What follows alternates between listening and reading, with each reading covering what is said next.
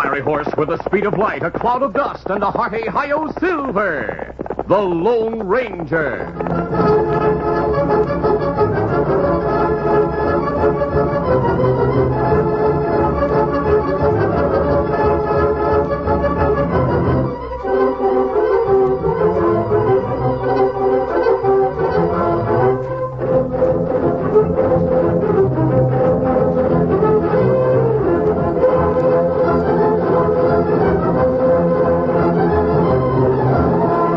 With his faithful Indian companion Tonto, the daring and resourceful masked rider of the plains led the fight for law and order in the early western United States. Nowhere in the pages of history can one find a greater champion of justice. Return with us now to those thrilling days of yesteryear. From out of the past come the thundering hoofbeats of the great horse Silver. The Lone Ranger rides again. Come on, Silver. Let's go, big fellow. Hail, Silver! Away!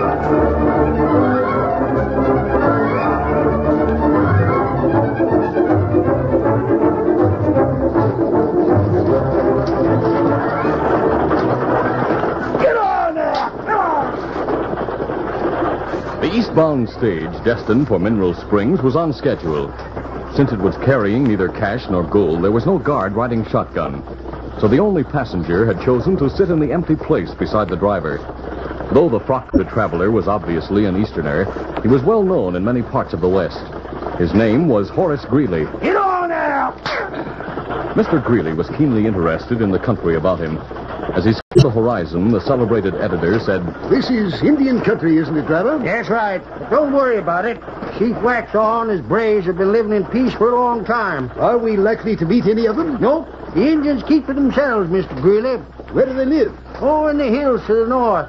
I'd like to meet the Indian chief. I've heard that Chief Waxhaw is a mission-educated redskin.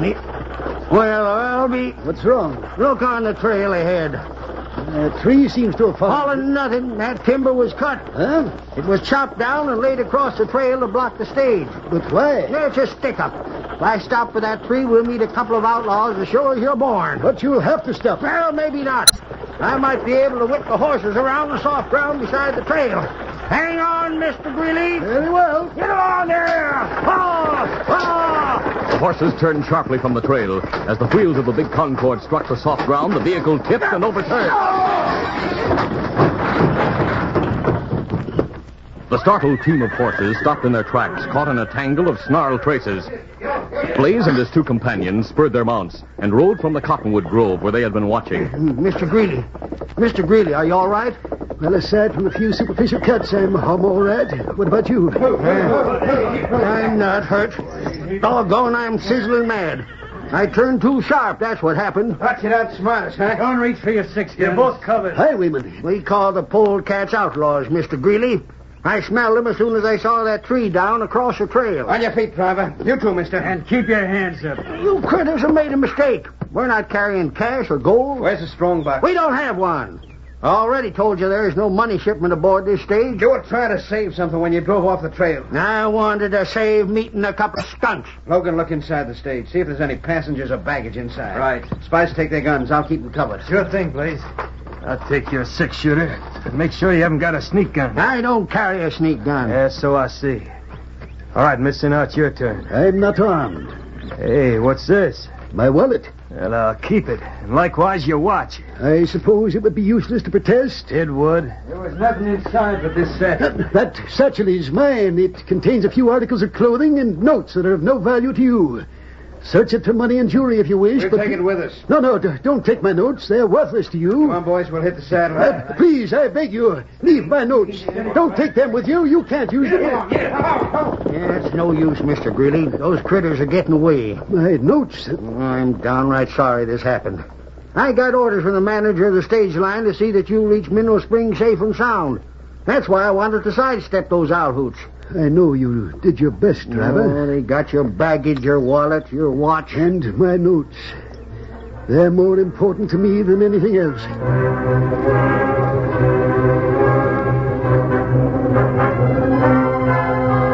As Horace Greeley mourned the loss of his notes and the grizzled old driver surveyed the damage to the big Concorde stage, The Lone Ranger and Tonto were traveling at a leisurely pace toward Mineral Springs. Shortly after the robbery, they sighted the overturned stagecoach and the two men standing beside it. Kimasabi, what happened to stage? It's overturned, Tonto. Maybe wheel broken. We try to help those men. Come on,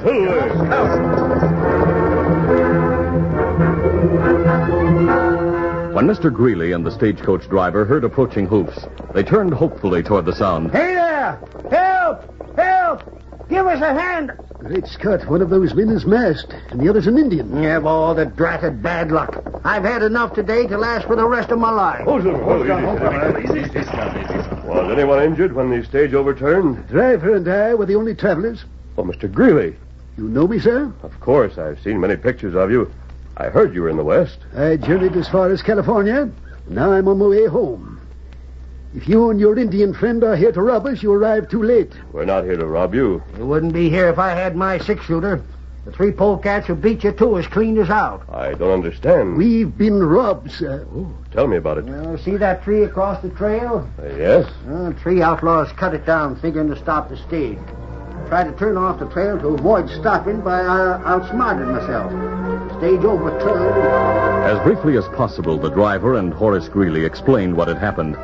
When they had finished, the Lone Ranger asked, Would you be able to identify the thieves? Their faces were covered with bandanas. They got away with my gun, Mr. Greeley's watch, wallet, and satchel, and likewise some notes he had. Notes that represent weeks and months of work. They're the only record I have of this journey. I had planned to use them as a basis for a series of articles when I reached New York. The loss is irreplaceable. Sakes alive, Mr. Greeley, I don't savvy why you're so broken up about losing some notes. It'll be easy to remember what you wrote. Remembering all of it would be a hopeless task.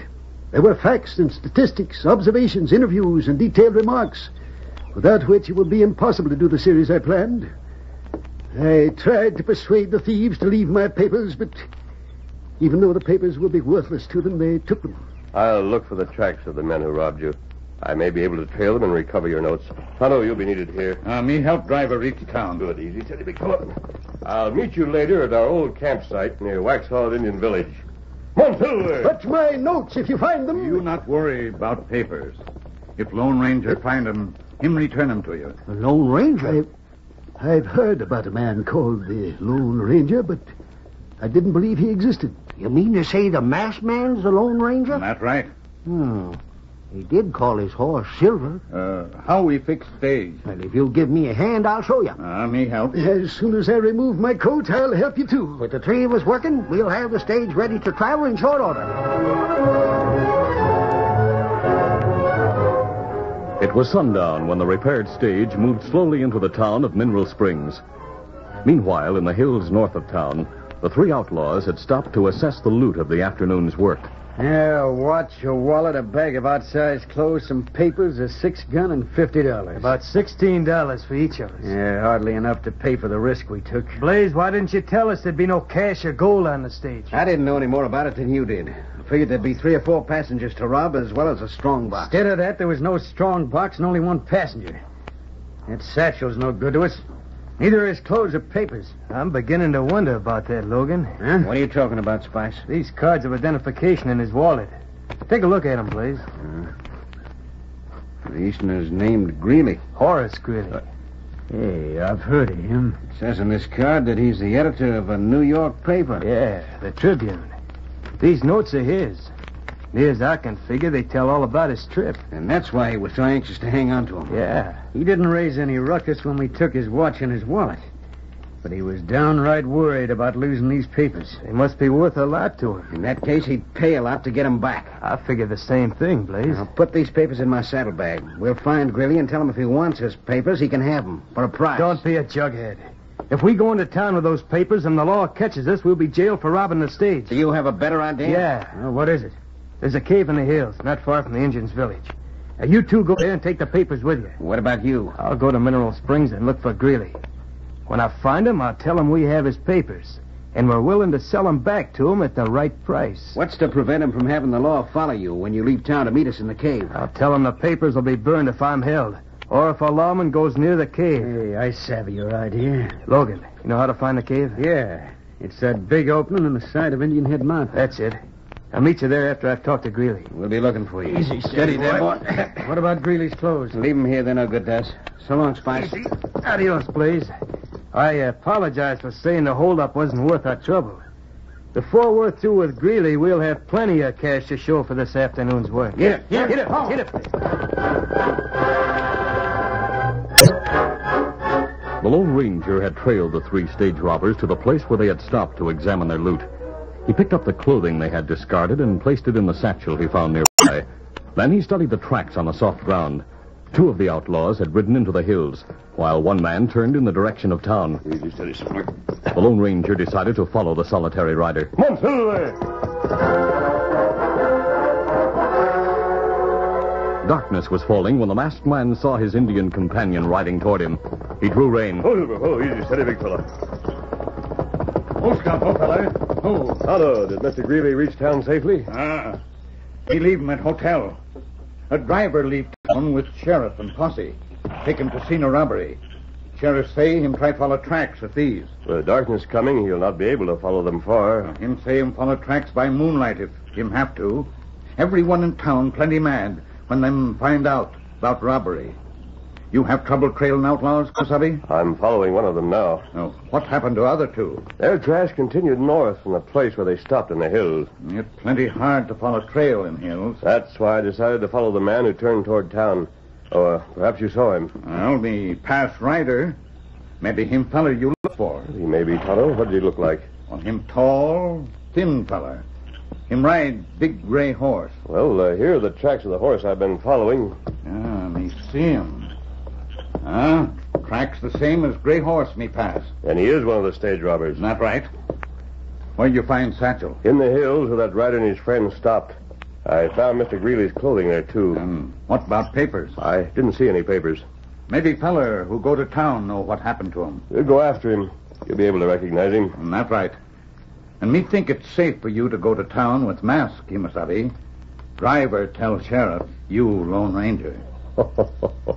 Who identified me to the driver? Well, me tell him what mask mean. I thought so. It will be dark when we reach town. I'll try to avoid being seen. A feller named Greeley have room on first floor hotel. It's plenty easy for you to reach window hotel without being seen. Good. I'll return his satchel and clothing and tell him we've made some progress. Let's go, Tonto. Get him up, Scout. Come on, Silver.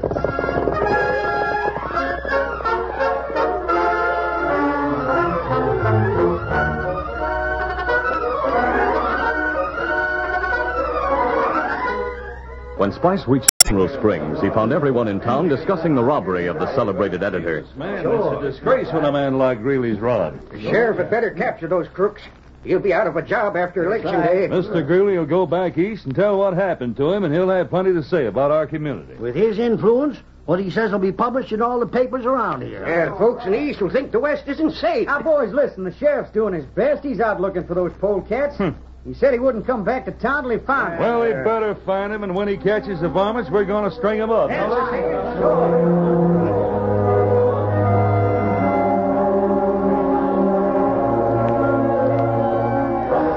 Standing on the hotel porch watching the aroused mob, Spice decided he had better move cautiously.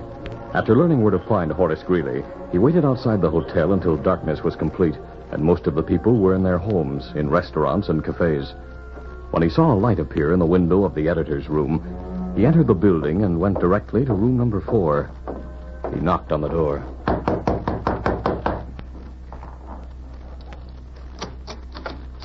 Yes, what is it? You alone, Mr. Greeley? Yes. Then I'll step inside. Wait. Who are you? Last time I saw you, I had my face covered. You? Don't call for help. A gun? That's right. I'll use it if I have to. Why did you come here? They offered to return the papers we took from you. My notes? Yeah. Do you have them with you? Oh, I'm not that local, Mr. Greeley. My partners have them, and they're in a cave. They sent me here to say we'll return your papers for $10,000. But that Do is you right. want them or don't you? Well, of course I want them. You'll recover them without paying rent. In the window. Masked man. Drop your gun or I'll break your arm. Both Spice and Horace Greeley turned in amazement to the open window where they saw the Lone Ranger. The masked man's Colt was in his hand, and beside him stood Tonto, who also held a gun. When he realized that he was covered by 2 guns, Spice knew that it would be suicide to try to shoot. All right, I dropped my gun. Now raise your hands. Me climb in window, Kimasabi. Get gun. Go ahead, Tonto. I'll keep him covered from here. As soon as Tonto was inside the room, he picked up the outlaw's gun and stood on guard while the Lone Ranger entered. Mr. Greeley, I apologize for my unusual entrance, but this is easier than walking through a crowded lobby. Apologies are unnecessary. I'm glad you and Tonto arrived when you did. This man... We overheard his conversation. Then you know he's one of the stage robbers. Yes, we followed him to town. When Tonto saw his horse at the hitch rail outside, he became suspicious. We came here to return your satchel and your clothing. But my notes... This man must have been telling the truth when he said his partners are holding them. I was telling the truth, all right. Those notes will be destroyed if anyone tries to go near the cave to get them. Where is the cave? I'm not talking. If we turn this man over to the townspeople, they'll find a way to make him talk. Oh, what do you mean? I heard them talking about the robbery. They want to lynch the thieves. What? Now, ordinarily, I'm opposed to violence. No, I'm entitled to a fair trial. If the people learn the truth about you, you may not live long enough to go on trial. But hangings for murderers and horse thieves... Tell that to the mob? Now, let me out of here. Try a break and I'll shoot. The sound will bring people to investigate. Yes, that's right. No. The lynch mob has you. You may wish I'd shot to kill. But what do you want me to do? Tell us where my notes are. Well, they're in a cave. What cave? Well, it's north of here, on the side of Indian Head Mountain. Place is about 3 miles from Waxhaw's engine village. As Spice described the huge cave that was surrounded by boulders higher than a 6-foot man, the Lone Ranger and Tonto realized that the outlaws had chosen to hide in a place they knew well. Tonto exclaimed, Kimasabi. Yes? That cave where we camped many times. Cave not far from Chief Waxhaw's Indian village. That's right, Tonto. You know the place? Yes, sir. We'll get the sheriff and go there. You can't do that for 2 reasons. Oh? First, my pals will set fire to those papers as soon as the lawman goes near the cave. In the second place, I know the sheriff's out of town. Yes, he's right. The sheriff is searching for the stage robbers. He vowed he wouldn't return until he captured them. I see. Tonto, the jail is next door. Take this man out the rear door of the hotel and through the back entrance to the jail. Me savvy. And that way, no one see him. That's right. If there's a deputy on guard, explain the situation and ask him to hold the prisoner until the sheriff returns. I'll wait here for you.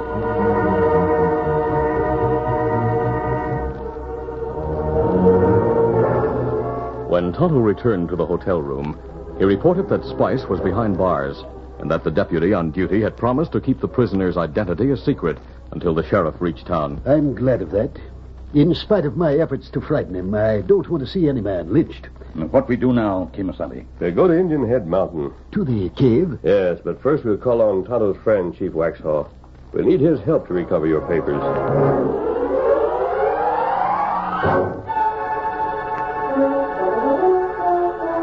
During the last hour of darkness, Blaze and Logan were waiting anxiously in the mountain cave for Spice to return from town. Neither Blaze nor Logan knew that the Lone Ranger and Tonto were concealed behind trees and boulders some distance from the cave. With them were Chief Waxhaw and 2 of his braves. The masked man was explaining his plan. Now, Tonto, make your way to those boulders beside the entrance to the cave. Me savvy. Me wait till moon go down. Then move in darkness. Right. Take your position and keep out of sight until both of the men are out of the cave. Me do it. How we help, masked friend? Chief Waxhaw, I'll ride Silver toward the cave. When I'm close to it, I'll drop from the saddle, and you and your braves will ride after me as if you were chasing me.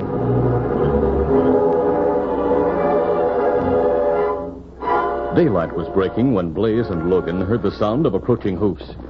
Logan, listen. I hear hoofbeats. There must be Spice. About time he got here. Get your gun ready, just in case it's someone else. Right. Now, look outside. Yeah, you cover me. Don't worry, I know what to do. Is it Spice? No. Then it's the sheriff. Now, take it easy. The masked man, he's traveling fast. You see him yourself in a minute. Hey, that horse stumbled. The masked man's down. Please, listen, here come more riders. Maybe the sheriff and the posse are chasing that gent. Travel as if the devil were chasing him. We'll watch and see what happens. If anyone starts toward the cave, you know what to do. Right. Keeping well back inside the cave, the 2 outlaws watched the masked man get to his feet. He appeared to be badly hurt. He was making an effort to guide his horse from the trail before the approaching riders came into view. When he succeeded in concealing the big white stallion, Blaze and Logan saw him fall, apparently unconscious. Then they saw the pursuing riders. Logan, it's Indians. 3 of them. They rode right past the masked man. Didn't even see him. This man's not moving. He must have been stunned when he fell. He has a mighty fine horse. I'd like to own that critter. Come on, Blaze. Let's see if the masked man has any cash on him. If he has, we'll take it. From his place of concealment, Tonto heard the two men leave the cave. Without making a sound, the Indian stepped into the open with his gun drawn. At the same moment, the Lone Ranger stood up. Logan and Blaze had their weapons ready. You're covered, mister. And you covered. What the... At the sound of Tonto's voice, the two outlaws turned their heads. They saw Tonto's gun pointing at their backs. The Lone Ranger took advantage of the interruption to draw his Colts. Drop your guns or I'll fire. You do as masked men say. We're in the middle, Blaze. Drop your gun, Logan. Keep him covered, Tonto. I'll go into the cave and look for Mr. Greeley's notes. Me keep him covered. That masked man's not hurt. We saw his horse throw him. I thought Masked man only pretend to be thrown. Him not hurt. Logan, he said he's looking for Greeley's notes. We've been tricked. Tonto, you and Masked Man catch crooks? That right. Keep wax off. Logan, it's the three redskins we saw riding to the cave. They were chasing the masked man. We figured that You figure wrong. Keep hands up. Hey, we heard gunplay. What's going on here? Who are you? I'm Sheriff Bates of Mineral Springs. Get your hands up, mister. Sheriff, this mask doesn't mean I'm an outlaw. These two are the men you want. They robbed the stage. If you search them, you may find the watch and wallet they stole from Mr. Greeley. Oh, Hank. Hank, search the critters. Right, Sheriff. You find papers in cave, Kimasabi? Yes, they're in the saddlebags. Yeah? What papers you talking about? Horace Greeley's notes. They're in the cave, Sheriff. You know Mr. Greeley? I met him yesterday. Well, then you're the masked man he and the driver were talking about. That's right, Sheriff. Well, in that case, I'll holster my gun. Sheriff, here's Mr. Greeley's watch, and this here's his wallet. Here, put handcuffs on those two critters. We'll take them back to town. All right. Thanks to you, mister, we'll be able to take two prisoners back to town after a night's work trailing them. Maybe they'll tell us where to find their partner. Their partner's in jail in Mineral Springs, Sheriff. Jail? You'll find him when you return to town. Chief Waxlaw, thanks for your help. Me glad help, friend. Now the crook's caught. We hope Tonto visit our village. Me go back to village with you. What about you, mister? Well, Sheriff, I'll turn Mr. Greeley's notes over to you. And you can... Not on your life. You deserve the credit for capturing the polecats and recovering Greeley's watch, his wallet, and those papers. He'll want to thank you for what you've done. You come with us to town.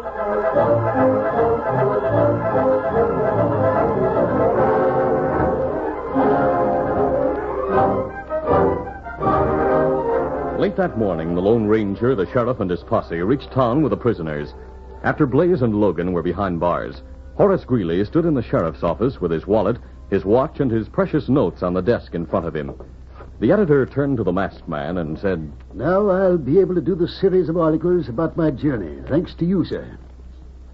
If there's anything I can do to pay you for recovering my notes, I'll look forward to reading your articles, Mr. Greeley. I'm serious about rewarding you. It's reward enough to have been able to serve a man in your position. My position, I don't understand. You're in a position to tell the young men and women of America about this great country, the new country beyond the Mississippi. In the West, we need only one thing. What's that, sir? We need men, Mr. Greeley. Men of courage and stout hearts who will come here and settle, build homes and communities. Brave men.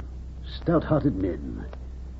Men like yourself, sir. Adios, Mr. Greeley. Adios, sir, and thank you. Goodbye, Sheriff. Goodbye, mister. Thanks. Well, Mr. Greeley, I figured you'd want to thank the masked man for what he did. I do, Sheriff. And now I know how to thank him. Eh? When I return to my desk, I'll give his message to the youth of America. I'll say, go west, young man. Go west.